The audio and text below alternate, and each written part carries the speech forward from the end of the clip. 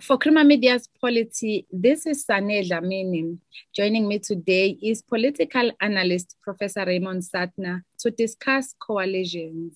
Welcome, Professor. Thank you. So this is the first time you have written on coalitions when lots of analysts see it as the future direction of political life. Why have you neglected the topic? Well, I'm not so convinced that it is as important as they make out. Because I don't see politics as only being about elections. And if you have these minority coalitions that are continually collapsing, where is it getting us? They're not getting anything done, or when they get removed, the next group says there's a mess in the water and the electricity because of the previous lot. And my belief is that we have to deal with the fact that there's likely to be a minority government, even at a national level, in the next elections, and they will form a coalition. But I'm not very convinced that it's a good thing. I think it's better for us to build up political power, not just in relation to Parliament, but in a number of different ways. Because the democratic part of politics seems to me to not be present in parliamentary politics.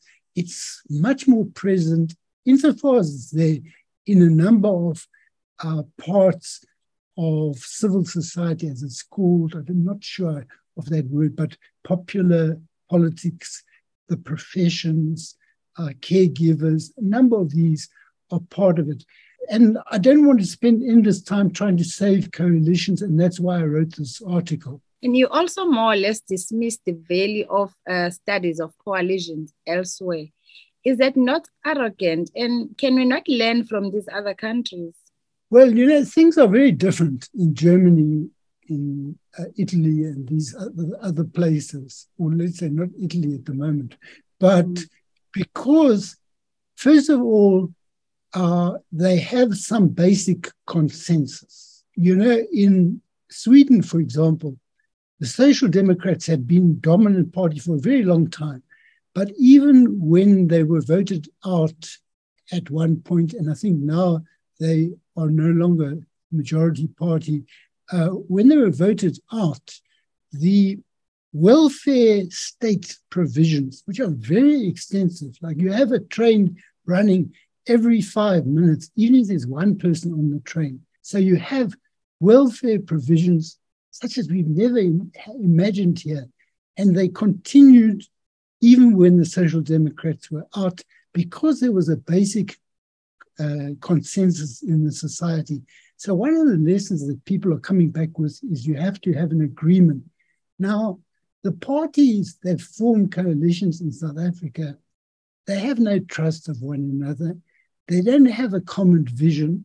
We referred to the ANC, and it doesn't have a vision on its own anymore. The Democratic Party's got some vision, but every week or two, there's some new black leader who's resigning from the DA. So you're not sure how much cohesion there is in the DA. These other parties flip-flop. Like the EFF, one day is anti-xenophobia. The next day, they're busy patrolling restaurants to see how many foreign people are employed. Or they are anti-Indian. They're racist. One day they're non-racist. One day they're taking people as being Indians. So I don't think there's a consensus in South Africa. These small parties, they count a minute percentage. How do you bring them together? Now, Pierre de Vos was suggesting you need a threshold, so you only have the big parties. And I'm not sure that that is a democratic way of dealing with it. But we don't have the same conditions. Like in Germany, there have been coalitions for decades. And that was because the major party, either the Christian Democrats or the Social Democrats, usually got over 40%, not 50%. And the Liberal Party at that in earlier times had a fairly reasonable percentage, say 15% or 20% or something like that. So they were sizable parties and remained like that. The Greens at some point had quite a lot of votes as well. Now, our situation is very different. And lastly, why are you intent on steering the discussion away from coalitions?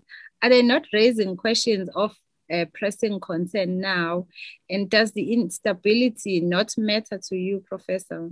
The instability is very important.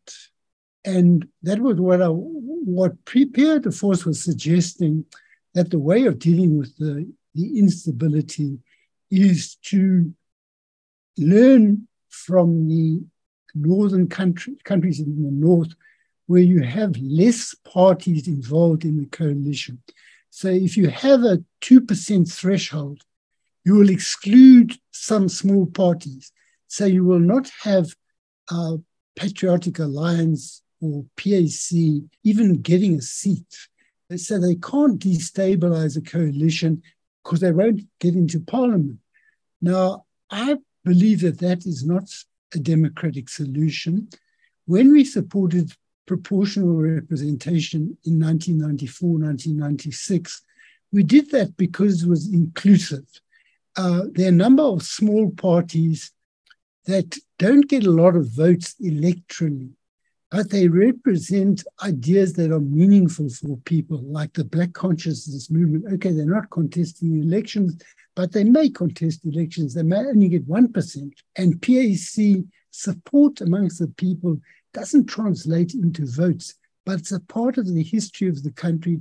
And there are quite a lot of people who still have those sentiments. So I wouldn't like us to artificially create stability by just excluding people. And that creates an artificial stability. Sure, they'll have a stable majority, but it will be less democratic than the present situation.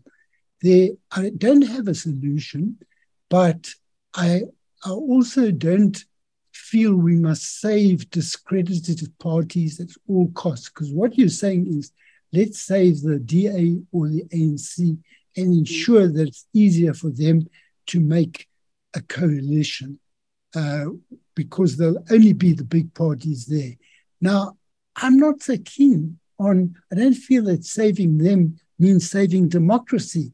It means saving a coalition of parties whose legitimacy is in question. Said in the article, the Constitution is legitimate.